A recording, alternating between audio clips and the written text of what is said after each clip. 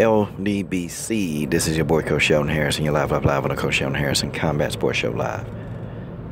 Folks, I want to talk about this. I can't even say U.S. versus U.K. rivalry when it comes to Wilder Joshua. It's really Ldbc versus U.K.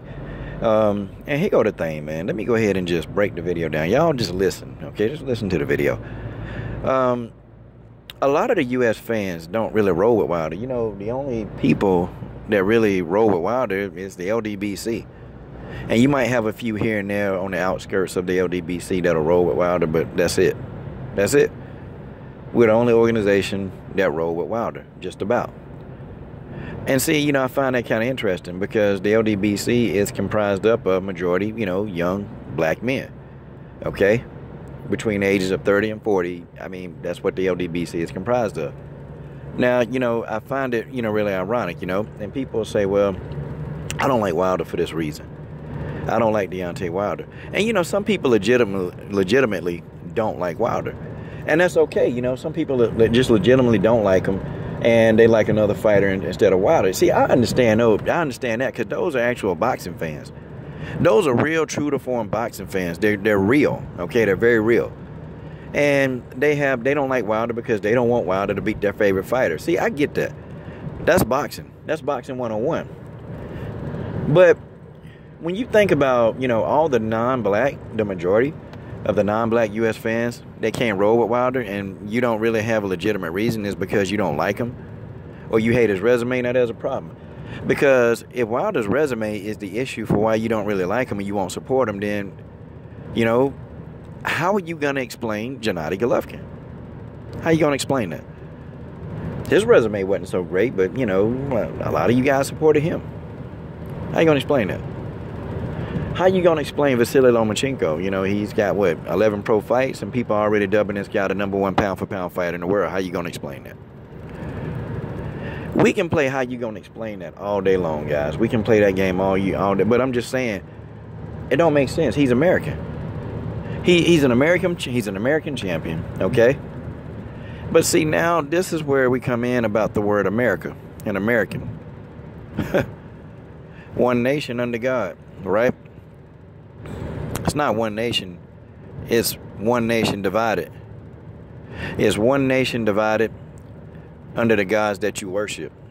Folks, that's what we got. It's divided. And that's the culture of America. I'm going to tell you what I like about the UK. What I really love about the UK is that most of them don't really care what color the fighter is. You got some that's stupid. Most of them could give a crap about what color that fighter is. They support him because the guy's from the UK. He live in the UK, and they going to roll with the UK fighter if it's from any other place. If it's a UK fighter versus a fighter from another place, the UK fighter going to roll with that fighter. They don't care about the color. Okay? The UK don't care about that. See, only in America, man, only here in America is that people, they always want to look at what the person looks like. They got this list of things that they look for, and instead of looking for the jab or looking for a person with a good uppercut or a good right cross or a good hook, they looking at, how big the person's nipple is, God, man, it's just ridiculous things, man, that people are looking for. The UK people, they're not looking at that, man. These people want to see people bang it out. They want to see people fight. The real UK fans. I'm not talking about the people that, they got angry at the Ldbc because, look, we just really wanted to see Joshua and Wilder fight. And there's nothing, I respect, a lot of the UK fans, man. Respect them guys because they're about that boxing. And there's no hard feelings at the end of the day. I'm going to tell you, man, when I get in an argument or I disagree with MBT boxing, you know what happens? Absolutely nothing. Nothing happens. We go right back to the way we were.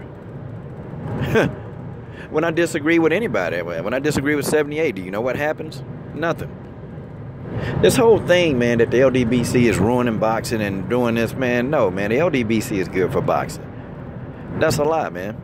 That's a straight up lie. See, why won't people ever address, really ever address the side that's, pretty much anti-Wilder? Like, why won't we do that?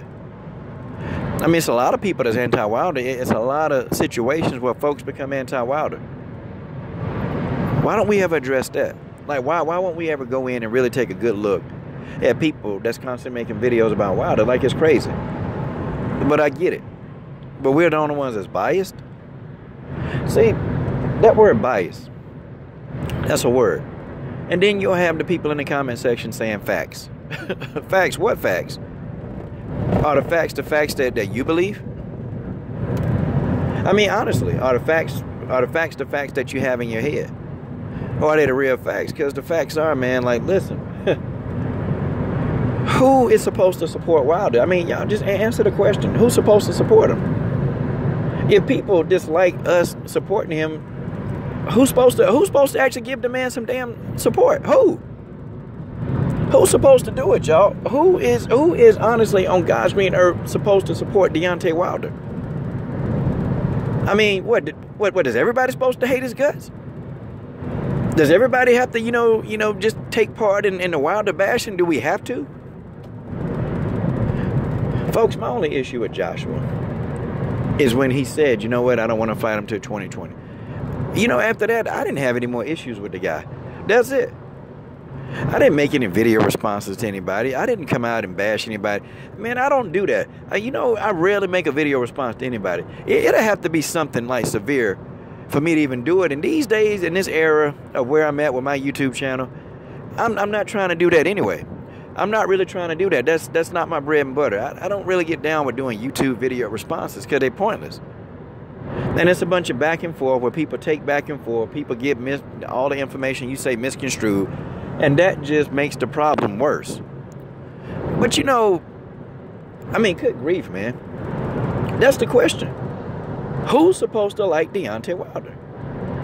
I know why the UK people don't like him, because they like their UK fans. I get that.